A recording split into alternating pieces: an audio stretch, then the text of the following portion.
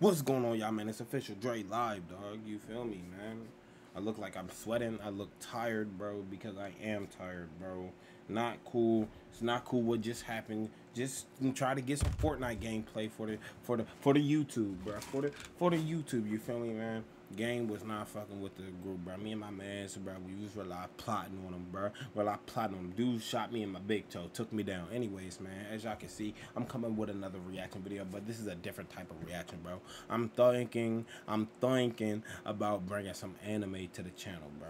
So if you do fuck with anime, bro, like Dre fuck with anime, bro, subscribe to the channel if you're new. Turn on notifications, boy. You feel me, man? We rocking to the thigh wire, bro. We almost there too, man. You feel me? I say by the 25th of this month, bro. Not about to hold you, bro. It's not looking too bright right now. But like, either way, we still grinding, bro. We never stop going grind, bro. Anyways, bro. Links to everything in the description, bro. You feel me? With all that being said, we're gonna react to the 13 strongest anime characters and the 13 weakest. You feel me, man? With all that being said, though, let's get into the reaction. And comment green if you fucking with the kid, boy. Fuck you, talking about. You either love them or you hate them. Anime characters reach both spectrums, and everyone has a favorite to root for and another to root against. Thankfully, for us anime fans, the character catalog is so large and expansive. Some of these anime characters are big and strong, while others... Let me know in the comments, bro, what's your favorite anime, bro. Alright, let's get back to it. Literally couldn't hurt a fly if they tried. Today, we'll take a look at both the strongest and weakest anime characters of all time. King. Vegeta, Dragon Ball's Prince of all Saiyans, is often second fiddle to Goku, but Vegeta has been right on his tail from the very beginning. From destroying planets with Nappa to taking down androids and taking on gods, Vegeta hasn't let becoming the strongest warrior in the universe out of his sights. It's driven him to achieve Super Saiyan levels. The yellow hair and orange outfit are iconic to anime, but there's something about the way Vegeta appears in his blue gear. If Goku is ever out of play, we know exactly who to call when bad guys come. And here's a hint, he's a bad boy. He is here! Toshinori Yagi was known for using the one-for-all quirk to become Japan's strongest hero, known as All Might. We can't get enough of him. Clad in an America-themed outfit with America-themed techniques to match, All Might's counted on to help the student heroes of My Hero Academia reach new levels. He even takes two students under his personal wing. Although Midoriya becomes the new owner of the powerful quirk, Toshinori's wisdom is still useful for the fostering of future heroes. It'll be hard for someone else to pull off the United States of Smash, though. We hope you're not hungry, because the feeling's definitely going to get worse with our next entry. In a world where people fight to become the best chef with the best ingredients, Toriko steps in the ring, with food and with fists. Already incredibly strong, Toriko also possesses appetite demons that help him in his battles. Although, without them, he's pretty ruthless and carries a highly destructive power. Part of that can be attributed to the way he attacks and devours food. With more training, he could be one of the strongest fighters ever, but for now, we'll be happy with his full course menu.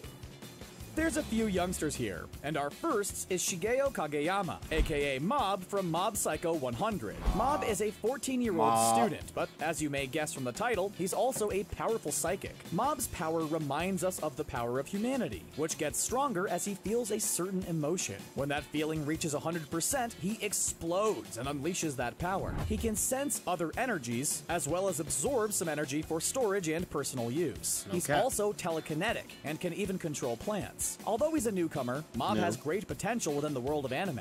He may look like a purple Sphinx cat, but he's much more than that. He's Beerus, the god of destruction. We first meet Beerus in the Dragon Ball movie, Battle of Gods, where we see him take on both Goku and Vegeta. They both failed to measure up to the god's immense power. He's since appeared in the series, facilitating universe tournaments and representing the universe he's from. He's so powerful, only a handful of beings are shown to be stronger. He even had Shenron cowering in fear at his existence, although you'd most likely catch him taking a cat nap. He was one of the last survivors of the Uchiha clan, and is one of the fan favorites of the Naruto series. When we think of moody, powerful, semi-stylish ninjas, we can't help but think of Sasuke Uchiha. Already at the top of his class in terms of basic and advanced ninja training, Sasuke reaches the level of powerful ninja thanks to a family eye technique known as the Sharingan, a technique used to copy moves, enhance battle prowess, and see through illusions. It can even be enhanced further to become more powerful. Sasuke's not afraid of anyone, not even his brother or best friend. Not many people can put someone as powerful as a god of destruction in check, not even, say, the main character of a popular anime franchise. Kill. But sometimes, the answer is your right-hand man, and that is Whis, the angelic attendant to the god of destruction. While Beerus holds the title of god of destruction, Whis is shown to be much stronger. He's trained Beerus and often keeps him in check. In Dragon Ball Super, he even teaches Goku and Vegeta how to use the Ultra Instinct technique for them to unleash during the upcoming tournament. We guess being the martial arts teacher of the god of destruction doesn't pay well enough for Whis. He ended up being one of the strongest beings in another universe and went toe-to-toe with Goku during the Tournament of Power. He's the powerful alien, Jiren. We met Jiren in Dragon Ball Super during the battle between the universes, and he gave our heroes a legitimate scare. He was immensely powerful without even relying on a Super Saiyan form. Jiren fights with a strong sense and code of honor. He also doesn't speak as much as some other heroes we mentioned earlier on this list, but that doesn't take away from his sheer destructive force. He definitely deserves a spot here. He's a true rags-to-riches example of a great and powerful ninja. Next up on our list is Naruto Uzumaki, the #1 hyperactive knucklehead ninja. Naruto is a ninja who's capable of extraordinary feats, such as the Shadow Clone Jutsu. The technique creates real clones that copy the user's commands. He's also famously used the Rasengan, a move that takes your energy force to create a powerful spinning energy ball. There's also his connection to the inner demon fox inside of him that grants him a near-endless supply of energy. He's definitely one of the strongest ninjas around, and you can believe that. Oh God. In a time where superheroes seem to be everywhere in pop culture, the dream of being the strongest hero is one many have. But only a few seem to achieve that feat, and it turns out to be pretty boring. That is what the next person on our list thinks. And we're talking about the caped baldy himself, Saitama, the One Punch Man. There's currently no known way to measure Saitama's power. It's sort of a punchline, but if you want to also have that power, apparently you just have to do 100 push-ups, sit-ups, and squats each day, along with a 10-kilometer run. If your hair falls out too, then congratulations, you're as strong as One Punch Man. One day, you're living your normal teenage life, going to school and seeing ghosts, you know, like the usual. The next, you're a substitute Soul Reaper for the Society hunting down Hollows. This is the life of Ichigo Kurosaka from Bleach. As a Soul Reaper, Ichigo has access to spirit energy attacks, enhanced physicality, and a sword called Zanpakuto. Each Zanpakuto has 2 layers of attacks, and Ichigo also has access to hollow attacks. He manifests a skeletal mask alongside a host of other hollow abilities. After training, Ichigo becomes one of the most powerful characters in all of anime, even if he's essentially a Ghostbuster.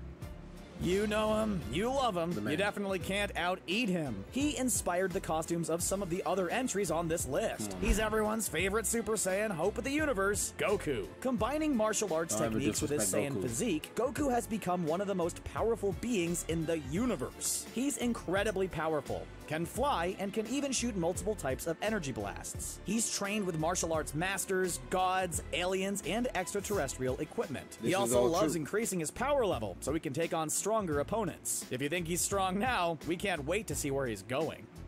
We've already mentioned the Gods of Destruction along with the stronger teacher of said Gods of Destruction, but even in the Dragon Ball universe, there's a grand ruler over everything, and that is the Blue Zeno. Zeno is the Omni King, aka the ruler of anything and everything. All of the universes in Dragon Ball fall under Zeno's rule. Beerus and Champa cower at his power. Zeno can easily create and destroy universes, which is the deadly concept behind the Tournament of Power in Dragon Ball Super. But thankfully, Zeno isn't a malevolent Omni King. That would have put a huge damper on his first ever meeting with Goku.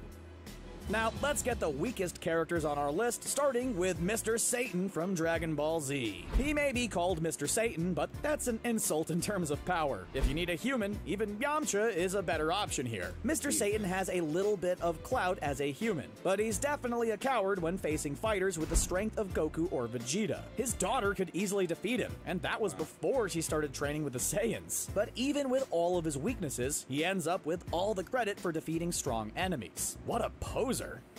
Some believe to truly be a superhero, you need superpowers. Some believe you need a cool costume. For one hero, all he needed was a bicycle. That hero is Moomin Rider, the guy with the bike from the One Punch Man series. His heart is in the right place, but he truly does not belong in the battlefield. He can't fight for real, nor can he go without wrecking his bike. He doesn't even have muscles or good eyesight. He literally just has a bike. and a helmet. However, he's still a great hero to rally behind, even if he doesn't really do much of anything. Class C rank Sometimes you're a spirit that's inside of a piece of candy, while other times you're stuck in the body of a teddy bear. This is the truth about Cone, the walking, talking bear that deals with Ichigo in Bleach. Although he can be a real wise guy, he can't really back a lot of what he says up, because he's literally stuck in a teddy bear's body. He's been that way since Ichigo returns to his body, so he typically just hangs around and bounces from supporting character to supporting character. But if he ever gets a solid body again, the revenge is going to be major.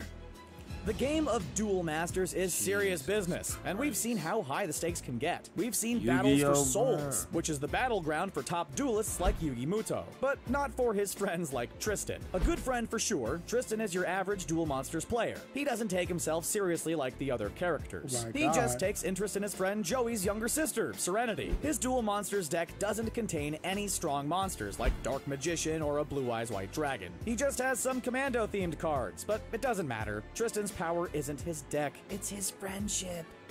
World domination is a goal for a lot of villains, and rarely do any ever have the power to make it happen. But for the next character on the list, he's had the opportunity multiple times, and squandered it away. It's Emperor Pilaf from the Dragon Ball franchise. He's not very intimidating, he's just ugly. At one point, he ruled over the Mushroom Forest, but now, he and his subjects Shu and Mai just travel around failing at their schemes. Although he did succeed in turning the powerful Goku into a child again, but that one success is no longer canon since it was GT, so take that, Emperor Pilaf. Up next on our list is the young Sakura Haruno from Naruto. We might get a lot of heat for this one, but we're specifically talking about her before the jump into Part 2. She was originally set up to be a Genjutsu user in the series, but that concept was let go. So while most other characters covered the fundamental ninja aspects, she didn't get a lot of useful field time. Oftentimes, the bulk of the story went either towards Naruto or Sasuke. Fortunately, after the time skip, Sakura becomes an absolute badass. Nobody doubts her skills or strength once she starts kicking butt and taking names. Card games and tabletop games alike take a lot of skill to master, but there are some players who take to underhanded methods to try to be the best. That perfectly describes the duelist Weevil Underwood of Yu-Gi-Oh! Throughout the series, Weevil takes out weak duelists and uses trickery to defeat the stronger ones. At one point, he even throws the Exodia cards in his Yugi's grandfather's deck, just because he's jealous and petty. He later teams up with Rex Raptor for more schemes that fail in major ways. Weevil could have been awesome, but he's lost all of his honor. That being said, he's still just super lame. He didn't get much screen time in Dragon Ball Z because he still had a lot of training to do. In what we call Tien's Underlings Part 1, it's Chaozu. Although he posed more of a threat in the earlier Dragon Ball anime, that's because the stakes were much lower compared to Dragon Ball Z. In one of the first major arcs of Dragon Ball Z, he sacrifices himself in battle, and it turns out that it was for nothing. Fortunately, he's eventually revived, and he's been training ever since the old days when he appears in Super. Luckily, he's paired with Tien a lot, so he isn't without solid backup in a fight. Next up is the Desert Bandit himself, best friend of Puar, and one of the longest-running characters in the Dragon Ball franchise, Yamcha. Yamcha appeared in the very first arc of Dragon Ball, when he attempted to rob Bulma and Goku of their valuables, and then their Dragon Balls. Thankfully, he dropped the whole bandit act pretty quick, and became a lifelong ally to the gang. At first, Yamcha presented himself as a formidable fighter with his famed Wolf Fang fist attack, but much like Chaozu, he's been relegated to the Peanut Gallery and Explosion Town as the series progressed into Z. He wants to be the very best, like no one ever was, but he hasn't necessarily done the best throughout his journey to becoming a Pokemon master. Ash Ketchum and his questionable trainer choices make our weakest character side of the list. Ash is a 10-year-old child who doesn't quite understand the world yet. He also continues to befriend stronger Pokemon without catching one of them, and has even thrown away many strong Pokemon because of not being friends with them first. Not a great trainer technique. He could have won a tournament a lot earlier if he made smarter choices, but we still love you, Ash. Being a superhero is hard work, and being a teenager is as well. So we get that the deck is stacked against Midoriya, but his rate of improvement needs to drastically improve. When we first meet Midoriya in My Hero Academia, we know he's quirkless, meaning he has no superpowers. This makes him feel inferior, and his classmates already aren't necessarily a fan of him. But thankfully, he finds a mentor in the powerful All Might, as Midoriya shares the same quirk as All Might. They both can obtain a passable quirk called one for all. So things are looking up in this situation for Midoriya. We've got one more Dragon Ball character for you on the list. Didn't he break While his he's a arm? good fighter, he never pitches in to help the Z fighters in the ring. So Yajirobe joins the weaker side of the list. Yajirobe met Goku and the gang back in Dragon Ball and is the first swordsman we've met in that fashion. But he doesn't do a lot to help out in battle with his sword. Thankfully, he pitched in once by cutting off Great Ape Vegeta's tail. He also delivers senzu beans for the fighters during their fierce confrontations, but Yajirobe's definitely no Mr. Satan. That boy To weak. wrap up our list, they try to protect the world from devastation and unite all peoples They are within very their weak, nation. boy. But they're typically just blasting off again. But they It's garbage. Jesse, James, and Meowth of the infamous Team Rocket. They've tried time and time again to use their Pokemon, Weezing and Arbok, and many traps to try and grab that Pikachu. However, they're almost always unsuccessful. They often can't think of the most basic obstacles in trying to steal Pokemon. That being said, you always kind of want to root for them. In Team Rocket, there are worse members to fear. So, at the end of the day, we're thankful for Team Rocket. We've seen the power levels top to bottom. That's and crazy, can't wait for the man. new crop of characters to come in. Anyways, dog, man, if y'all did enjoy the reaction and y'all do want to see more of these types of videos, even though this video is fairly long, I'm gonna probably try to keep it a little bit shorter next time. But man, if you like anime, subscribe to the channel. If you like news, subscribe to the channel, bro. If you like me, subscribe to the channel. If you fucking with me, bro, you hear me? Comment green if you fucking with me. All that being said, though, till next time, man. Peace.